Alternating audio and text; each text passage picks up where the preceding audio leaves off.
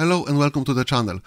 This is the first video in our systemd series. Today we are exploring CPU limiting using slices and services. We'll cover creating services, configuring slices, and demonstrating how to control CPU usage effectively. My name is Filip, let's get started.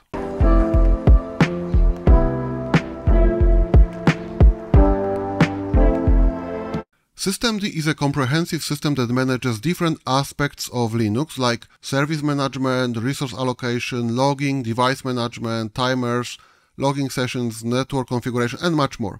It would be much easier to list stuff that systemd is not doing than to list everything it's responsible for. Today, we'll just briefly touch upon a few basic concepts, just enough to get you started. So let's dive in. At the heart of systemd are its units, the basic building blocks of its functionality. Let's create our first systemd unit. We are going to make a simple service, which is the most common type of systemd unit. First, we need to create the service file. Systemd stores these files in the etc systemd system directory, so let's go there. Next, we'll create a new file for our service. Let's call it ping.service. Now, the name is important because the part after the dot, in our case service, tells systemd what kind of unit this is. Inside this file, I will define two sections, unit and service. In the unit section, I will add a description. This part is optional, but trust me, it's worth doing. Adding a meaningful description helps you understand what this service does later on. For example, ping service. In the service section, I will define the main process for this service using the exec_start parameter. Exec_start is the command this service will run. You need the full path to the executable. Here, it's user bin ping. I'm pinging my default gateway, that's 192.168.10.200, and sending 10 packets with the -c10 flag.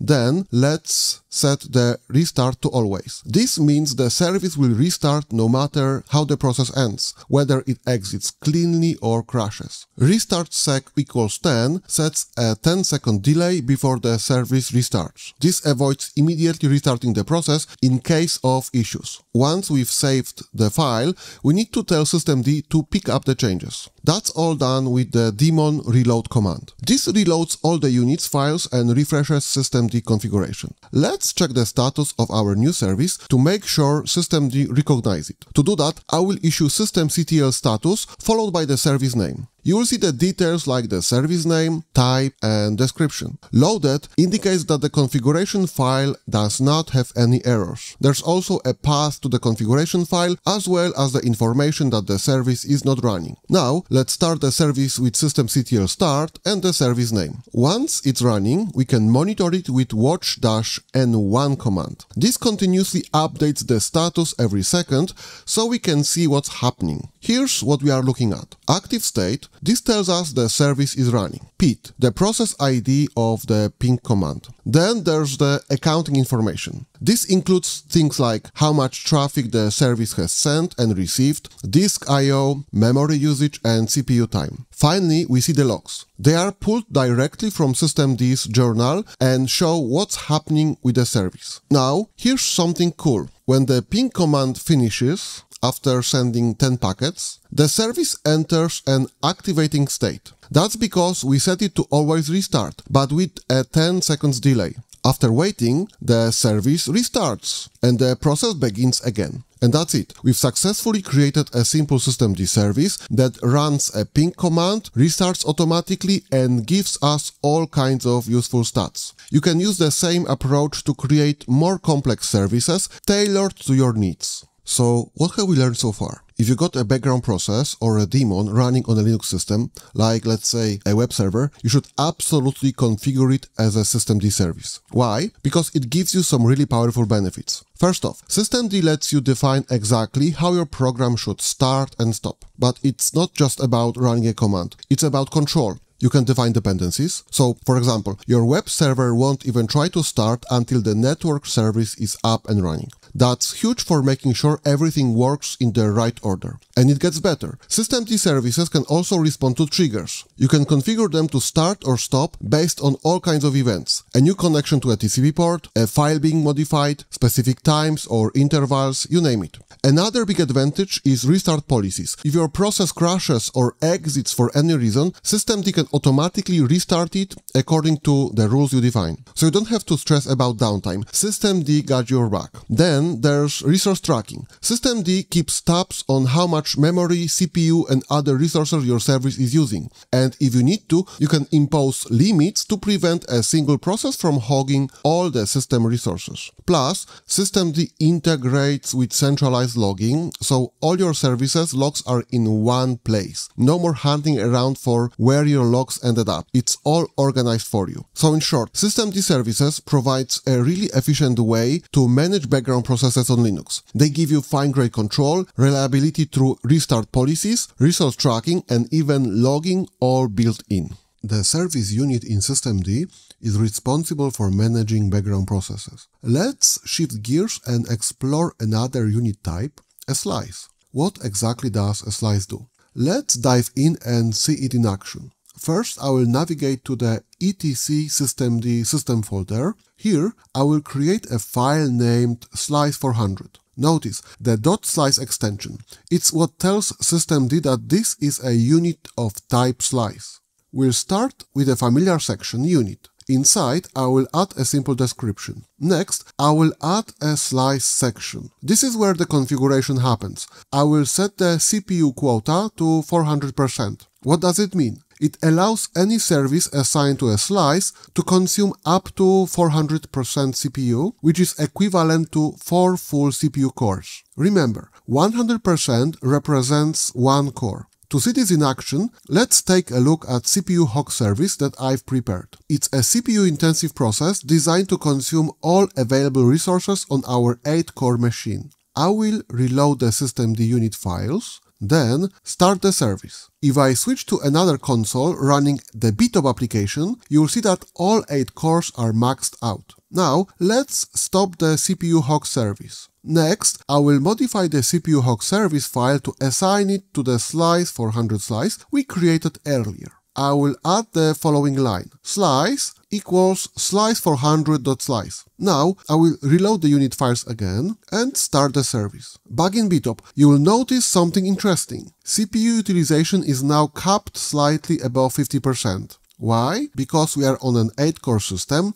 and the slice limits the service to 4 cores, or 400% CPU. Let's tweak this further. Let's edit the slice400 slice file again. This time I will change the CPU quota to 200%. After reloading the configuration and checking BTOP, you will see the overall CPU utilization drops from 50% to 25%. Now the slice allows only 2 cores to be used. This demonstrates how you can dynamically adjust resource limits with systemd slices. It's a powerful way to control and manage system resources efficiently. Another powerful feature of systemd slices is their ability to organize and manage multiple services under a single resource limit. Let's see how that works. First, I will create a second service based on our existing CPUHawk service. Then, I will edit the new file. In this file, I will update the description to make it clear this is the second CPUHawk service. Once that's saved,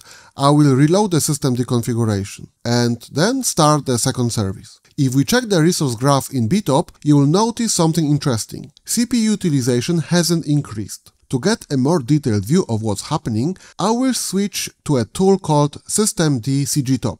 This tool shows the resource usage for cgroups or control groups. Cgroups are a Linux kernel feature that lets you group processes and manage their resource usage. The hierarchy here works like a file system. At the top, there's the root cgroup, which shows the total resource usage for all processes on the system. Below that, we see our slice400 slice, which is limited to 200% CPU or 2 full cores. Underneath the slice, there are 2 services, CPUHawk and CPUHawk2. If you look at the CPU utilization, they are roughly the same. Each service is taking more or less 100% CPU, that's a single core. But the key point is, the total CPU usage for both services never exceeds the 200% limit set by the parent slice. Over time, the CPU usage between the 2 services may even out, but they will always remain constrained by the slice resource limit. This demonstrates how slices allow you to efficiently manage resources across multiple services, ensuring no single service or group of services exceeds the limits you've defined. Let's do one more thing. I will stop both services. Next, I will edit the slice 400 slice configuration file to adjust its CPU settings. I will revert the CPU quota to 400%, which is equivalent to 4 CPU cores, half of our system's total capacity. Additionally, I will set the CPU affinity to limit processes in this slice to specific cores, 0 to 3. This means that processes or services in this slice can run only on CPU cores 0, 1, 2, and 3. Now let's create a child slice under slice 400. To define the child slice, I will use the dash notation. The parent is slice 400 and the child will be child 25. First, I will add a description, and then configure this child slice to use 25% of the CPU power. Mind that I'm using the CPUWeight option and not CPUQuota option. Let's create another child slice named slice 400 child 75. This slice will be set to use 75% of the CPU power using CPUWeight. The CPUWeight parameter determines the relative share of CPU resources. In this setup, slice 400 child 25 gets 25%, that's 1 core, and slice 400 child 75 gets 75%, that's 3 cores of the parent slice 4-core CPU quota. Finally, I will assign each service to the appropriate slice. Let's update the CPUHawk service to use the slice 400 child 25 slice. Now, for CPUHawk 2, I will assign it to slice 400 child 75 slice. Let's reload the configuration and start both services. If we look at the BTOP, the total CPU utilization is 50%, which aligns with the 400% quota, that's 4 cores. However, due to CPU affinity setting, the load is concentrated on cores 0 to 3, with these cores running at 100% utilization. To examine the CPU usage distribution between services, let's switch to systemd-cgtop. Here we see the parent slice, that's slice 400, consuming 400% CPU, that's 4 cores. CPUHawk 2 uses about 3 cores, while CPUHawk uses 1 core, maintaining the 3:1 ratio specified by the CPUWeight. Now, let's explore the difference between CPUQuota and CPUWeight. I will stop the CPUHawk 2 service. Looking again at systemd-cgtop, notice that the remaining service, that is CPUHawk, now uses the full CPU power within the slice 400 limit. Let's restart CPUHawk 2. As expected, the CPU allocation returns to 3:1 ratio, with CPUHawk using 1 core and CPUHawk 2 using 3 cores. This demonstrates that CPUQuota enforces strict limits, while CPUWeight dynamically adjusts based on available resources. Now you know how to effectively limit CPU usage with systemd. Try these techniques on your own system and let me know in the comments how it goes. In future videos, I will show you how to limit memory and I/O. We'll talk about how to configure a service to start automatically with the operating system and how to manage service dependencies. We'll also discuss other types of systemd units like scopes, timers, sockets, path, and mounts. I'd also want to show you other systemd functionalities like logging, networking, DNS resolution, or encryption. So stick around for that, there's a lot more to explore. If you found this video helpful, please like, share, and subscribe for more systemd tutorials.